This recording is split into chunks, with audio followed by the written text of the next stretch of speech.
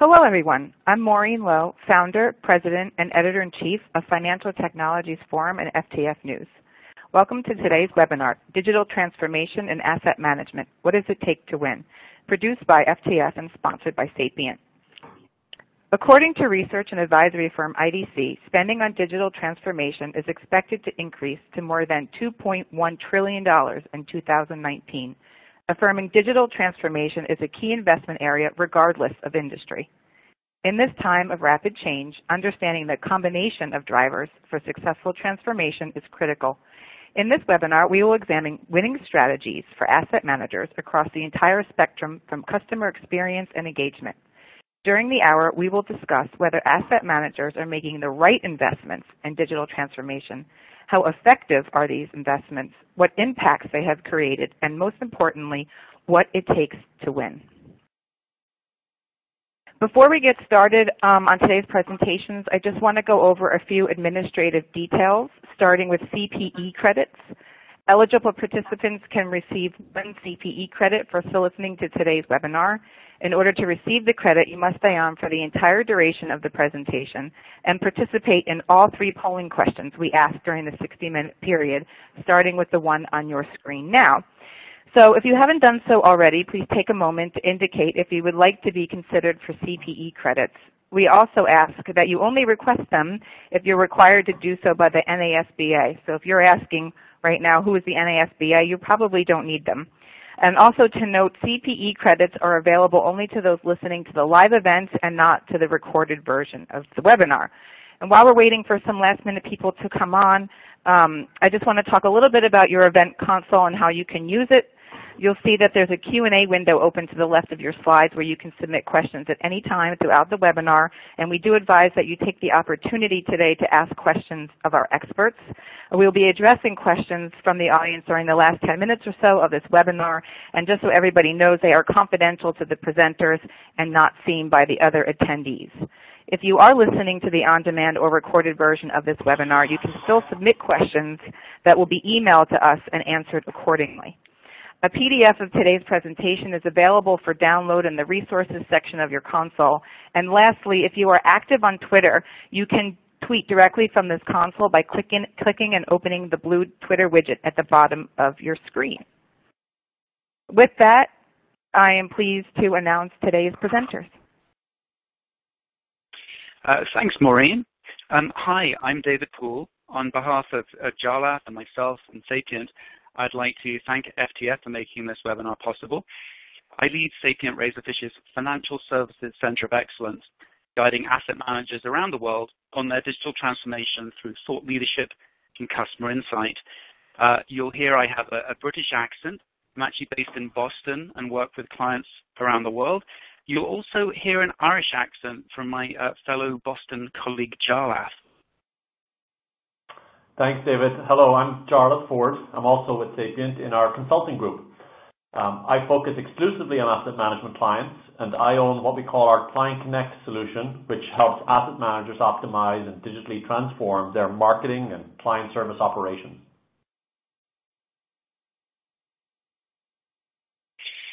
So more than 1/3 of Sapient's business is in financial services with over 100 asset management clients. We work across the entire life cycle of asset management from the front, middle, to back office, to marketing and client service. As a digital transformation partner with over 25 years experience, we consult on and define strategies, but we also implement complex data-driven technologies so we know what works with an approach anchored in a radically customer-centric philosophy. Yeah, as David said, we're very outcome-driven for our clients, and so some of the noteworthy topics we've been working on with clients, implementing and integrating the cloud and DevOps, applying advanced database technologies and data governance using our Sapient Synapse tool. Artificial intelligence has been an interesting recent focus area, including things like predictive analytics on the marketing and sales side, natural language recognition, and natural language generation.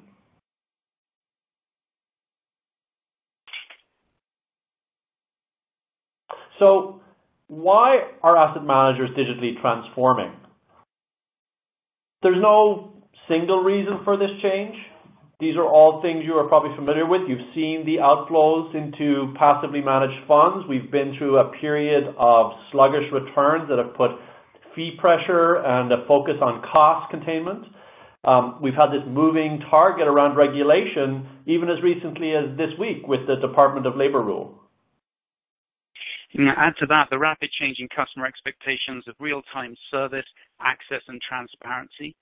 The growth in non-traditional client segments like $30 trillion wealth transfer to millennials that's impending, the acceleration in digital adoption, and that refreshingly simple, low-cost digital-first experience offered by fintechs. There's an imperative for digital transformation to deliver what at Sapient we call the 3 Cs: competitive advantage, cost reduction, and compliance. But there are some pretty significant challenges to implementing this transformation. The top 2 being excessive data complexity and inadequate IT infrastructure.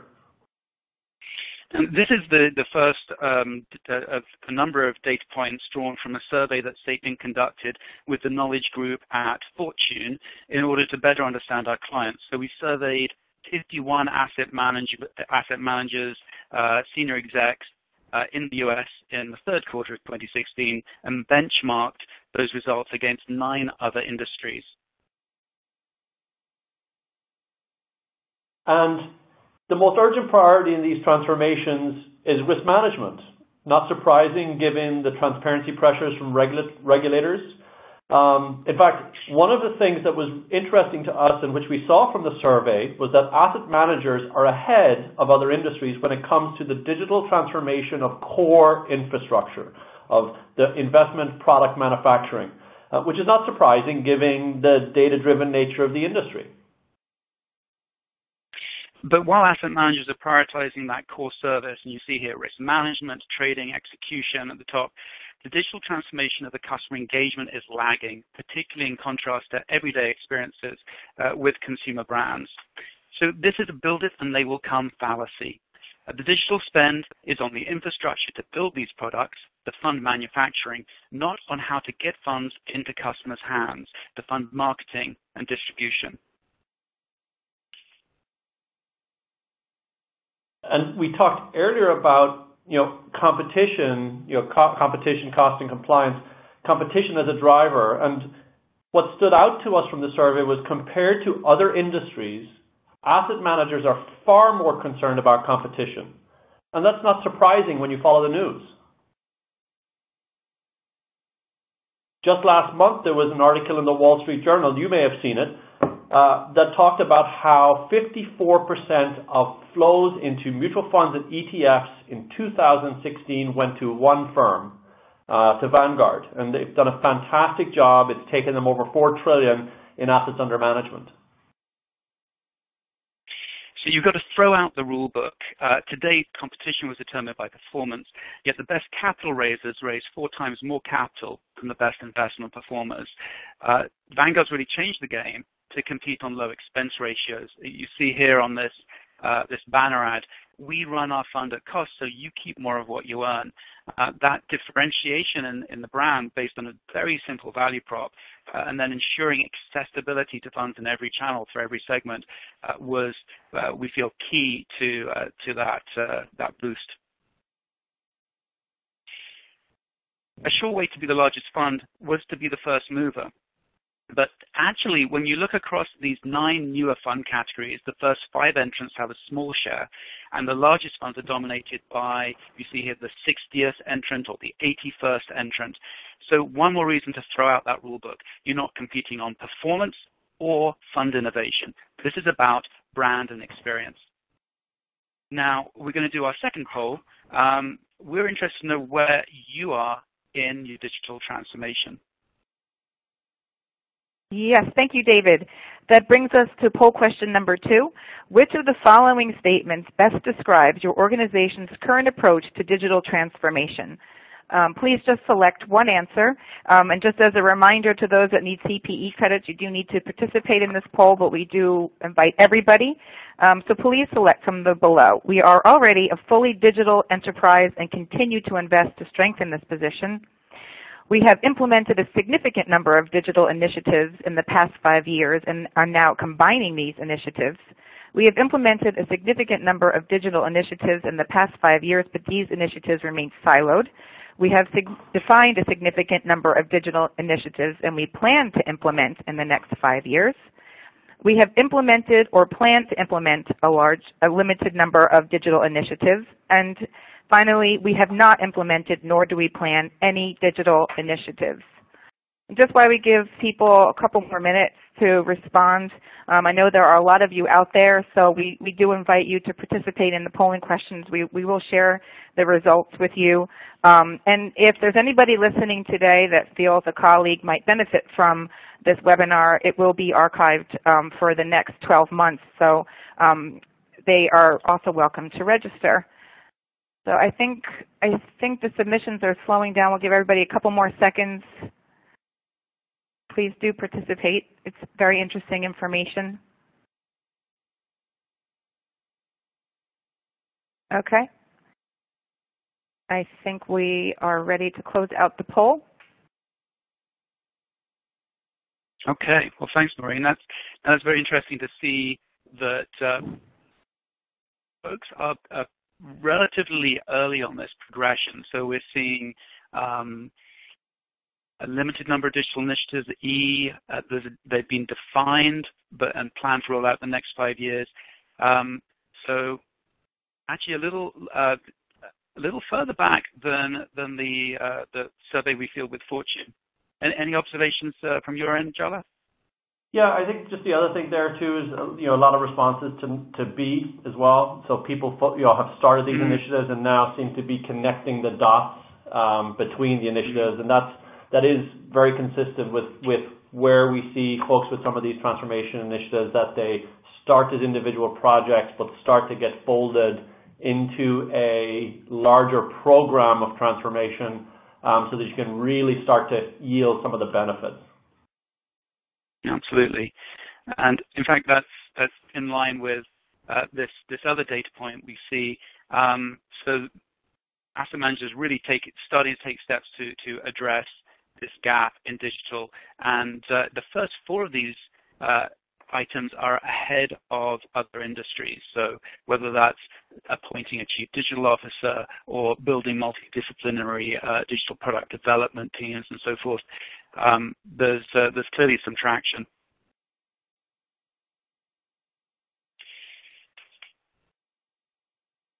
So in this next section, David and I are going to take you through some examples of what that digital transformation looks like for different firms.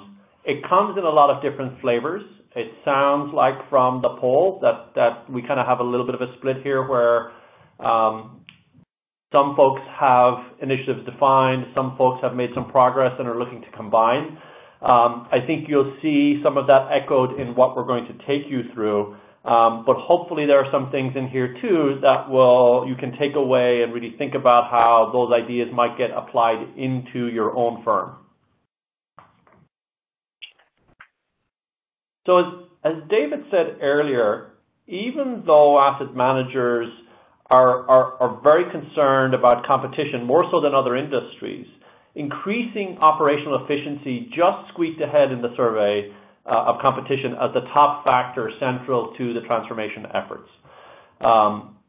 It's an interesting tension there between investing in competitive capabilities and cost savings from an operational efficiency perspective.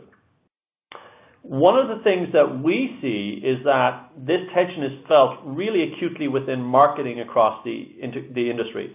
Marketing feel like they do not do campaigns, they do sales enablement. They're doing a lot of the blocking and tackling.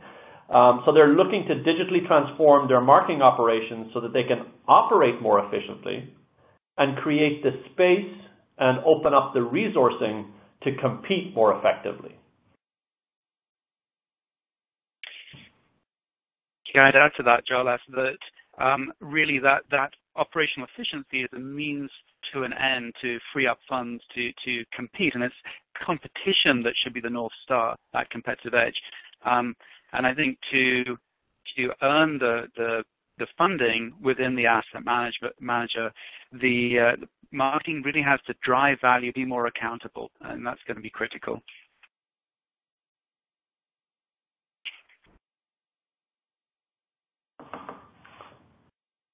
So operational efficiency, automation of reporting, marketing, sales collateral, outsourcing of non-differentiated capabilities like managing web content, and other cost savings can really help free up that budget and free up those people resources for that digital investment into competitive differentiation. We've been working with firms to identify opportunities to redeploy budget away from operational activities through efficiency gains and automation and reapply that budget into transformation efforts.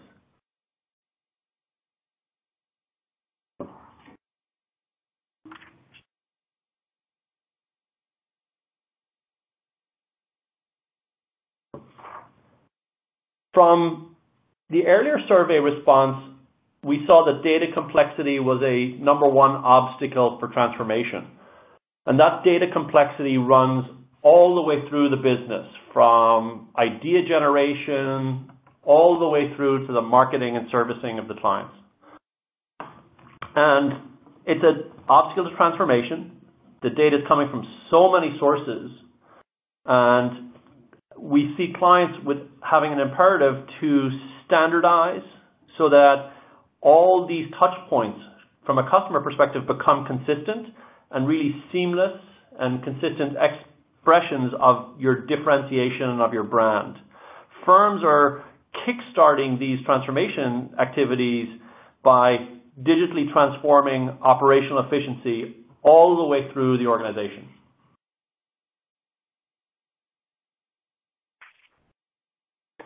And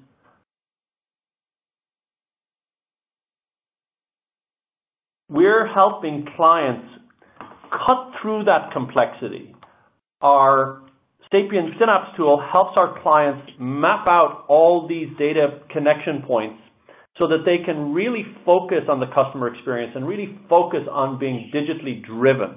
Having content and data standardized and pre-approved by compliance means that you have more agility in integrating it into your client and prospect experiences. It's allowing our clients to become digital first and digitally driven.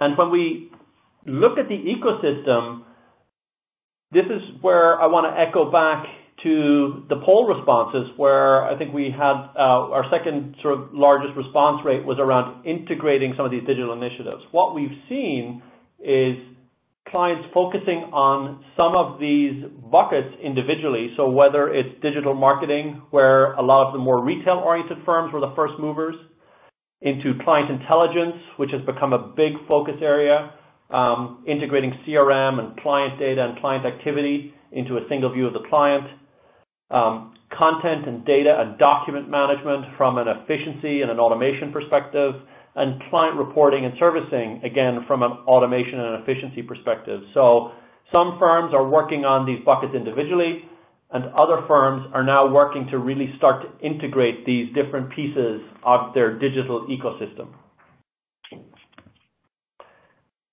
And for retail, it's historically been about scale, about enabling the organization to reach out to a lot of people. And so that's been a big driver behind that earlier adoption of some of these digital capabilities. For firms that are more institutional and institutionally focused, there hasn't been that same understanding or adoption of the value of digital. It's all about a one-on-one relationship that's very people-driven. So there is still, though, a tremendous opportunity for digital to augment these relationships and to make these relationships and sales teams much more efficient in driving those depth conversations. So in addition to that efficiency benefit, and sort of cost reduction. I'm going to look at a few examples that really focus on giving asset managers a competitive edge. So first one here is thinking about what the customer need is in the context of content and choice and formats. And videos are useful in selecting the right product. Videos are central to our redesign of Schroders.com. From this 60-second highlight, that sort of quick facts, to deeper dives, really reflecting the range of depth needed by different users. The second data point here, 91% of financial advisors share online content with their clients. Advisors are often connected with their clients on social media and use social to prospect and grow relationships. So catering to that with shareable content is very valuable. You can see the little share link here on the screen. And keeping a strong social presence, certainly it's a challenge in a risk-averse corporate culture like we see in asset management, but it's a challenge worth overcoming. Next example is the Oh, go ahead, Jonathan. I was going to say, David, for smaller firms, that's a real competitive opportunity where they can take advantage of a medium like social, which is lower cost, to really get their differentiation out there and be able to speak to an audience that they may not have the resources to go talk to in person. Absolutely. Second example, expectation of relevance. So we've got 49% of advisors expecting personalized content. So that was a driver in our work for Barclays, where advisors can gather relevant research and receive recommendations even before they log in. So often the unauthenticated experience is one size fits all. So it's important to consider that as well. Third example here, using characters to tell a story. So advisors are inundated with funds that often feel interchangeable. The portfolio managers themselves, those strategists, are often behind the scenes. In our work with Allianz Global Investors, we heroed those managers and made them more accessible. Now you can see the LinkedIn link here next to Stefan Hofrichter. That's an opportunity to engage with them. And in our interviews with advisors, that access to the portfolio manager and understanding their thought process was a priority. So it takes the faceless funds and uses characters to tell a more differentiated story. Next example, and really this is the sort of the fundamental, is ease of use. So 65% of advisors feel the quality of the online experience directly impacts the amount of time they're going to spend using the product. So with that in mind, you see that what we did here with Allianz and faceted search on the fund page to help you quickly drill down from the 1,526 funds to the ones that are relevant in the moment. And then the fund page itself that you get to, while performance is not the competitive differentiator, performance data is still critical, the number one thing that advisors are looking for, and giving the fast lane option to that retail advisor to give them the quick facts, and then the option to really drill down and the exhaustive depth for that institutional audience or the research analyst.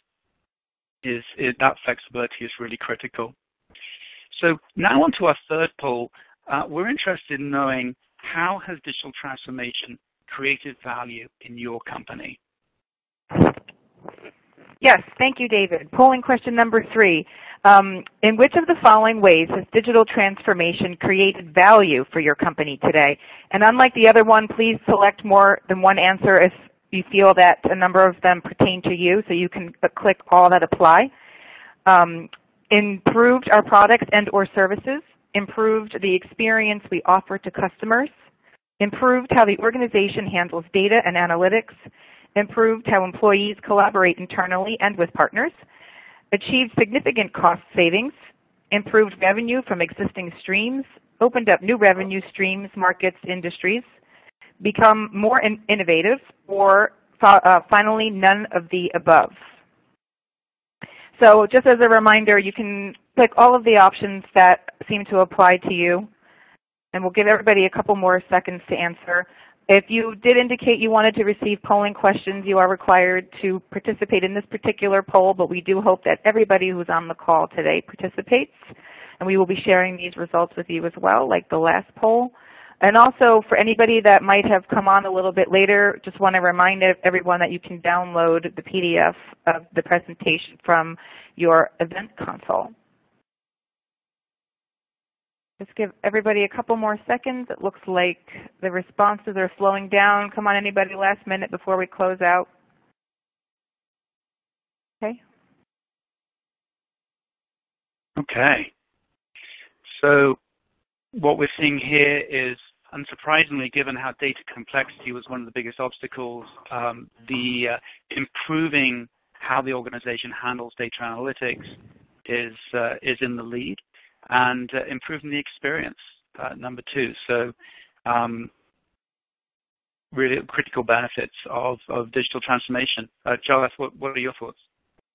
Yeah, I think it's interesting to see H become more innovative is also there. So I think, you know, the perception of asset management industry not being innovative, I think, is clearly changing, and there's clearly a desire as people grapple with the data and the analytics and get some of that organized and standardized and more accessible and more available to the organization.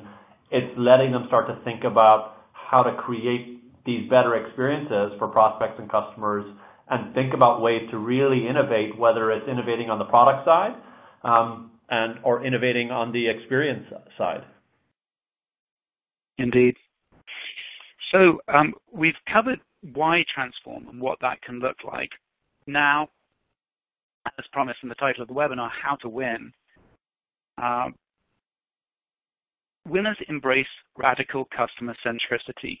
So most start on the right of this chart, inside out, with operations. Customer-centric asset managers start with the customer need on the left of this chart. So mapping the journey, designing the experience to meet those needs, with technology and process more enabling that experience. So we're going to cover our five-fold formula for success, first of which is understanding the needs of customers, and that's this shift from customer focus, which is doing more of what you do today with some consideration of the customer, to customer-centric, which really turns that on its head. And that's really important, David, I think. Yeah. I'm sorry, David. You go ahead. There's no asset manager out there who will not say that they're customer-focused, and it's a subtle change to be customer-centric. It's really talking about and positioning your products in the context of the customer need and the customer's pain point. And that's really important, and it's how you start to gather information and really understand where your offering fits in and how it really starts to address a need that your customer has. And differentiate brand, number two. So if most brands are leading with performance or innovation, as we saw Vanguard's low fees message stood out, but that's just one story. So what value proposition is authentic to your organization and will resonate and be differentiated with your target?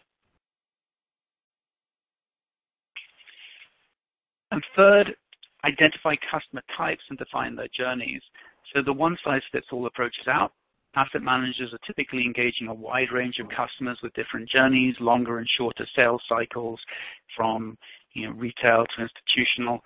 And so defining those journeys and aligning valuable capabilities around those journeys is really key to success, like that short video that we mentioned that maybe the advisor can access on a smartphone before going into a meeting.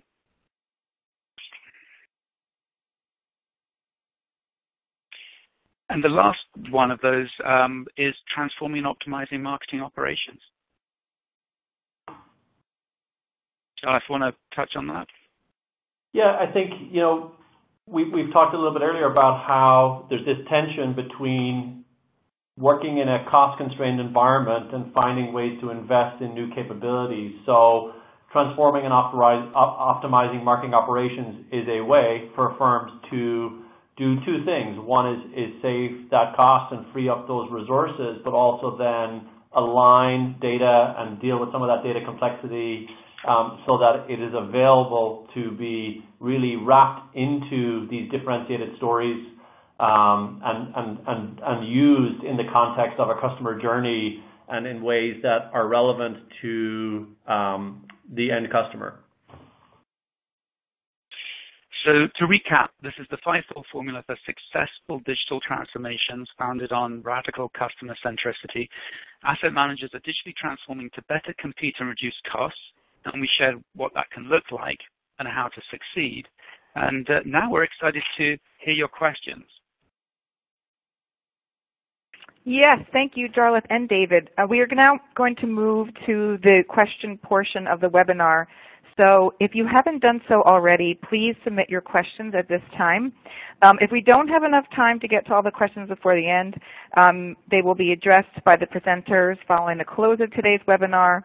And while we're waiting for some additional questions to be submitted, I'll just note that as a reminder, you or any of your colleagues can access this webinar on demand for the next 12 months. The recorded and archived version will be available within 24 hours of today's call, and you will receive an email notification when it's available, and you can also check back to the FTF site. So it looks like we have some questions starting to come in, so I'll start with the first one. How are firms maximizing the investments they have made in digital capabilities? Yeah, thanks. So, I think we saw this in the poll a little earlier where firms were starting to look at integrating some of these opportunities. So that's one of the ways that firms are now starting to look at transformation, trying to programmatically approach transformation and not just individual projects, really start to tie them together. So that's one of the ways. The second way is that firms are really starting to look at the capabilities that they have invested in and understand whether they are fully optimizing and leveraging those capabilities. There are many tools and capabilities that exist within the organization where the full potential of those tools is not being leveraged. And that's really a big focus for a lot of firms, is figuring out how do they take the most advantage of the things that they have and make sure that they're integrating them into all of the other pieces that they're working with. And then the last piece is really looking at the outcomes they're trying to drive and aligning those programs and initiatives around those outcomes rather than being focused on capability. I think we've seen a wave of adding capability, and I think now the shift is going from adding those capabilities to really leveraging those capabilities to delivering outcomes. Okay, great. David, anything on Next that one? question. Nope. Ready for the next question? Yes. How do I create the business case to invest in transformation in an environment where budgets are constrained? Well, that's a great question.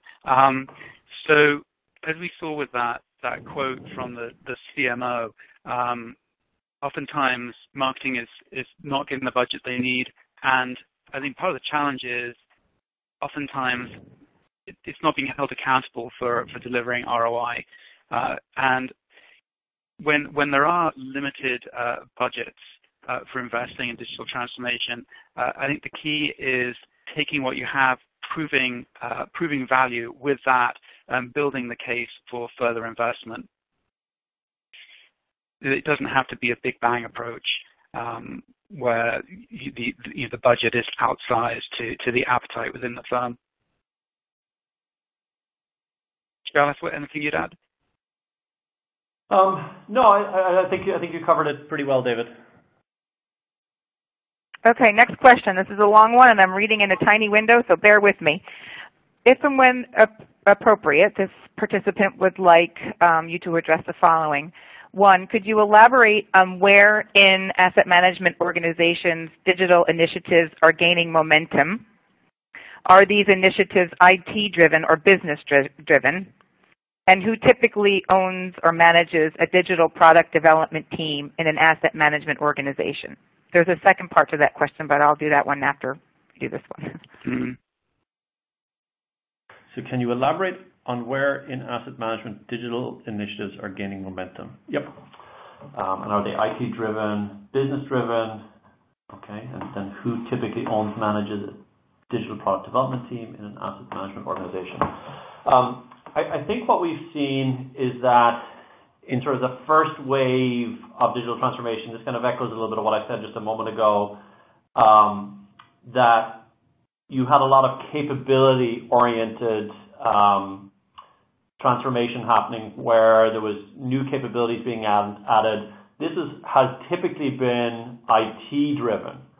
But I think what we're seeing now is that as the business is becoming more comfortable and more aware, frankly, of some of the capabilities, but also some of the competitive challenges and seeing what some competitors are starting to do, that it is moving to being more business-driven, whether business from a marketing and sales perspective on the distribution side or business from a front office perspective from a product innovation side.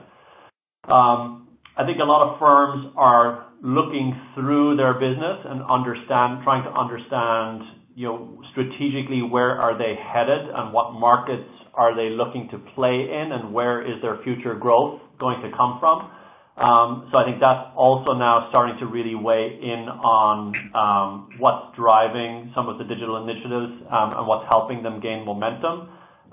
More so than I think technology capabilities, though there still is a large reliance within most asset management firms on IT to provide perspective and inputs and to own the underlying capability strategy and make sure that the business is making appropriate investments and leveraging the investments that have already been made.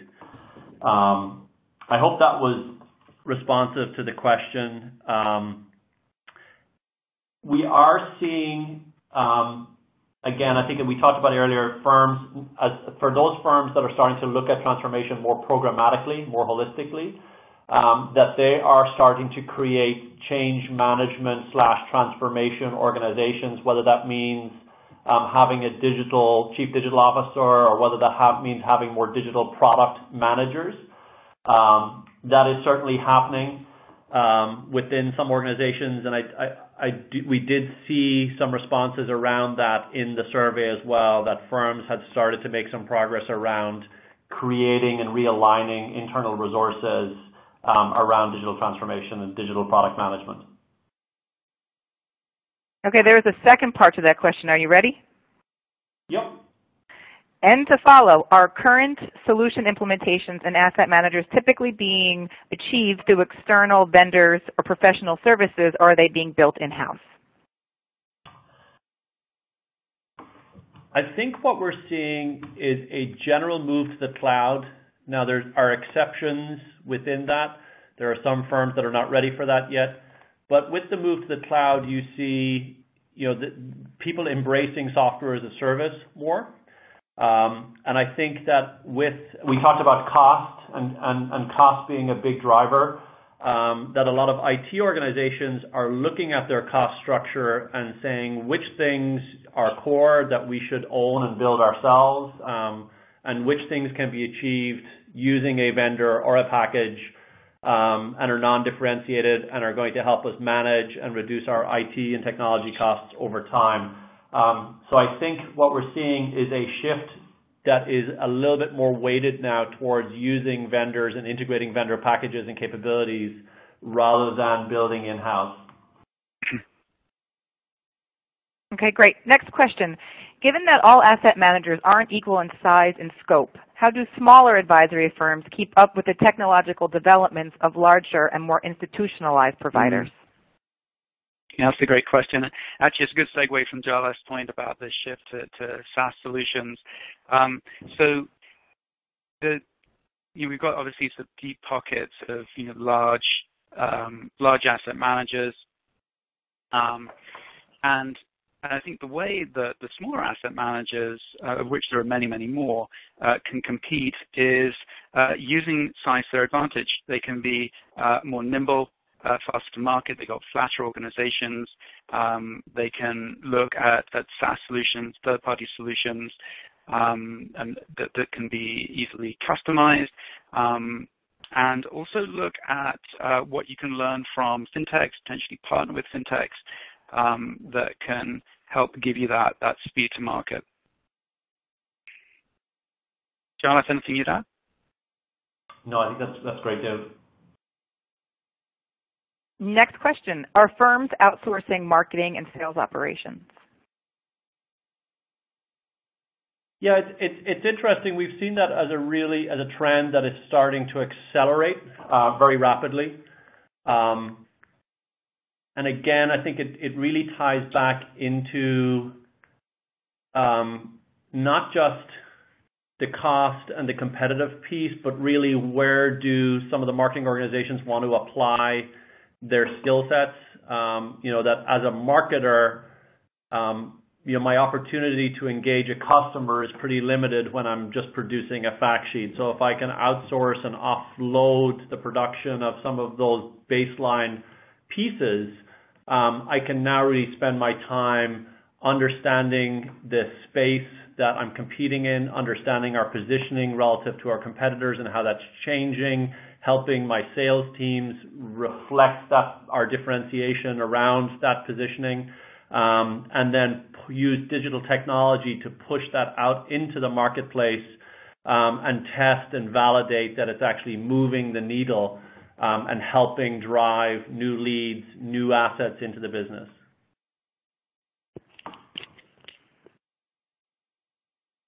Okay. Next question. Do you see a gap between desired and needed skill sets as far as digital transformation is concerned?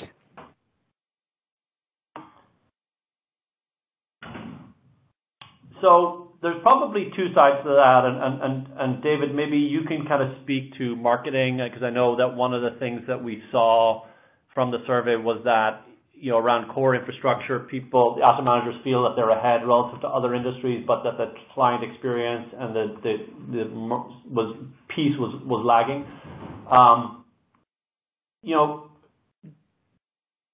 I think one of the things that we're seeing from a digital transformation perspective is that it's not just about individual projects and capabilities. And so some of the skill sets that are really important are skill sets around transformation and change, and being able to look at the impact on business processes and outcomes and align technology and capabilities and policies around that. So it's not so. There are some element of skill sets coming in, obviously from a technology. There are newer technologies, so they may come with skill sets that are needed, and there is maybe new ways of thinking when you're working in more of an environment where you've integrated multiple SaaS providers. You're really more focused on maintaining and thinking about how those pieces are integrated and not necessarily worrying about the infrastructure behind the scenes anymore. So there's a shift in maybe where you're focused. The change management and the transformation skills, though, are probably one of the bigger gaps that firms have in terms of being able to really activate some of these transformation programs. Yeah, Jalas, I'd just add to that with sort of ties back to the earlier data point around advancements in sort of the core fund manufacturing and the skills needed to really transform that side of the business. And I think, relatively speaking, we see a gap in the kind of digital marketing, digital experience kind of skills that are really core to that competitive side of the equation. A parallel, if you look at banks acquiring design agencies and so forth, I think that trend that we've seen in the last few years with the likes of, say, Capital One acquiring Adaptive Path, which is a design agency. I think increasingly we're going to see asset managers considering some kind of opportunity to bring those skills in-house or to upskill the existing workforce or to partner with the right kinds of digital agencies.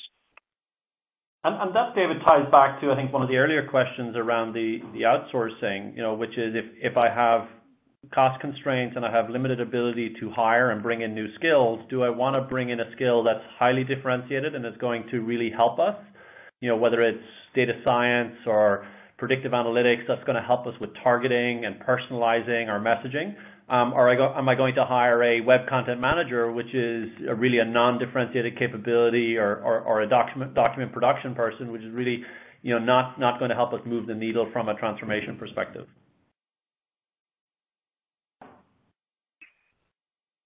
Okay, next question. How does digital advice, Robo, fit into the digital transformation strategy of your asset manager clients?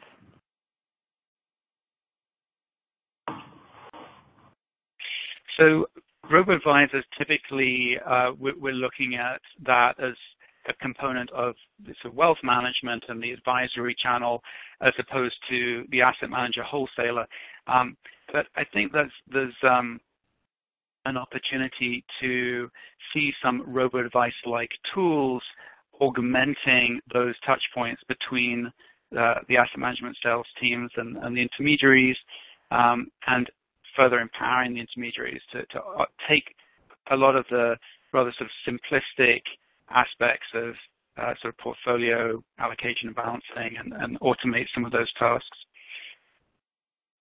Yeah, there was some interesting data points. I was attended a conference yesterday for emerging asset managers, and some of the data points we talked to, that it was another research firm had done some surveys that where they really hadn't gotten a very convincing answer from everybody around what role robo-advice was going to play within their offerings.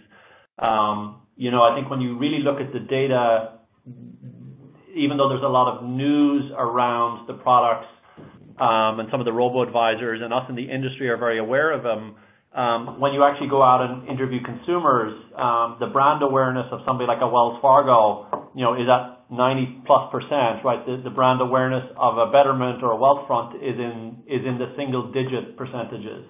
And so what we're seeing is really, as David said, is firms really figuring out how to bring robo into their portfolio of offerings, and how to position it. And then, obviously that as an asset manager, that can present challenges because now I not only have to go through, the gatekeeper from a due diligence perspective to get on the platform, it becomes yet another platform that I've got to be able to articulate my value proposition around and how I fit into that platform. Yeah, Jonathan, we've seen that in the recent years a number of acquisitions by asset managers of robos like BlackRock, Future Advisor, and so forth, one of a number. Do you anticipate more of those? Yeah, I think we're going to see more of that. I think we're seeing firms really starting to build out some of those models themselves too, and start to provide them. And so, and I think there's going to be a degree of consolidation in terms of, that there will be very similar to what we saw in banking with some of the, the account aggregation platforms, that you're going to see a little bit of consolidation down to a platform level there around some of the basic capabilities. I think the other interesting data point that came out of the conference I was at yesterday was that a large percentage, greater than 60% of some of these younger investors have a higher tendency to actually want to get in-person advice. And I think this is actually now starting to run in against the sort of the tide of what sort of some of the prevailing understandings were, that they wanted to be completely digital. And I think the hypothesis that was presented yesterday was that as people get to the edge of their knowledge, so that robo-advice can be a great entry mechanism for people into investing, to really understand some of the options and to think about the long-term implications of investing. But that once they start to use and embrace some of these tools, they very quickly start to get to the edge of their knowledge. and that once you reach the edge of that knowledge, you start to get into a place where you're starting to make some emotional decisions, and you're starting to make some decisions that require trade-offs, and that the need for advice very quickly starts to come into play. And that's probably one of the biggest sort of shortcomings of the pure digital, pure robo capability right now, is being able to sort of really tap into that, the more emotional aspects and the more sort of trade-off aspects where it's not a black and white decision. It's understanding that if you do this, it has this implication, and are you okay with that? And that will be different for everybody. Mm-hmm. But Jalaf, it's not binary. I mean, it's not robo or human. I think we're increasingly going to see these sort of hybrids, and it comes back to that one-to-one versus one-on-one tension. From digital as a way to scale personalized experiences versus digital as a way to augment and deepen the sort of the one-on-one. And I think there's a role that digital advice can play in both contexts. Okay, next question. How do we compete with fintechs that are already digital and radically customer-centric? That's sort of similar to the sort of robo-advisor discussion. And I think that notion of competing or disruption coming from the fintechs is a little outmoded now. I think we're increasingly seeing conversations being more about partnership, and fintechs in some way offer a sort of outsourced R&D where you can see what innovations work and which kind of fall flat, and use these to your advantage. Yeah, and I think fintechs too, David. I think we had the slide earlier in the deck around being first mover isn't always a guarantee of success in this industry. And I think what's happening is you're seeing particularly the larger firms watching some of those fintech trends and then figuring out how to integrate and leverage them in their offerings, and either partnering, to David's point, or building out similar capabilities themselves to add them in. I think really the advantage, I think, as the question asked, is that the fintechs have is that they're digital from the beginning. And so that's really the advantage that they have, is they're not dealing with a lot of legacy operational procedures and policies and processes that take time to change and to shift within organizations. And frankly, for a lot of them, they're also not dealing with a legacy client base. If you as an asset manager started your life with separately managed accounts, and that now is a 10% of your business because you've moved on into selling pooled funds, and that's 80% of your or 90% of your business now, it's likely that your cost structure is skewed the opposite way, and that 80% of your cost is probably associated with those separately managed accounts, and 20% with that pooled money. So a fintech won't have some of those legacy challenges to deal with and think about in terms of how do we address this our legacy business, and how that's preventing us or presenting at least challenges to us in transforming. Okay, this goes back to something that was said earlier. You say not ready for cloud yet. This is mainly due to security issues. Given the state of cybersecurity, et cetera, do you think adoption is naive, and we may see a series of security-related issues as more and more asset managers move on to the cloud? Yeah, so this is a hot topic, and sort of a cloud-first strategy is a lot easier of a sell in a media business or an e-commerce business, but when you're talking about very high-value transactions, the stakes are a lot higher, and I think there's a lot of apprehension about this. Also, cloud doesn't necessarily mean cost savings, but the benefits of cloud-first, the flexibility, the speed to meet those expectations of real-time access to data and faster transactions, I think, are very compelling. And there's this misapprehension that not cloud is secure, but cloud's inherently encrypted. So I think there's a strong argument to be made Jarlath, what would you add?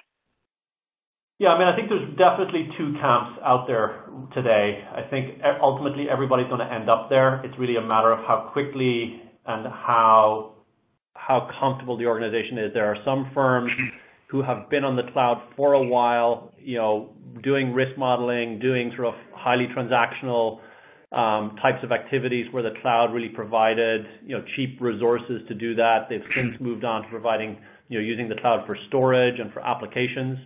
And I think with more and more SaaS capabilities, what we're finding is that cloud is getting in under the radar and being embraced, whether it's by moving on to a cloud-driven CRM platform or a cloud-driven marketing platform. All of a sudden, once you start to break down that barrier, the firm starts to see an opportunity to move that way. Encryption is definitely a challenge. We've seen some firms go to the cloud and really beef up the encryption, which can actually present challenges in itself because now you don't get, because of the encryption, it actually makes it more challenging sometimes to integrate some of these capabilities. And so you lose some of the benefit of moving to the cloud. And then frankly, there are going to be some firms that are just going to stay very much off the cloud. But I think a lot of that is really just more about their own philosophy. But for the ones who have, they've figured it out. They've figured out their comfort level with security. They've figured out and they've communicated to their clients their comfort level with security because cloud and security has implications not just around IT and infrastructure, but also down into due diligence and the client relationship. Okay, I think we have time for one more question. You guys have done such an excellent job so far. So last question for the presentation today. What is the most pressing unmet customer need? So, Maureen, in our research with advisors, these folks are time-strapped. They're inundated with funds that are confusing, rife with jargon. There's a lot to read through. I think if the unmet need is being the asset manager that is the easiest to do business with, gets all of that friction out of the way so that you can help the advisor grow their business.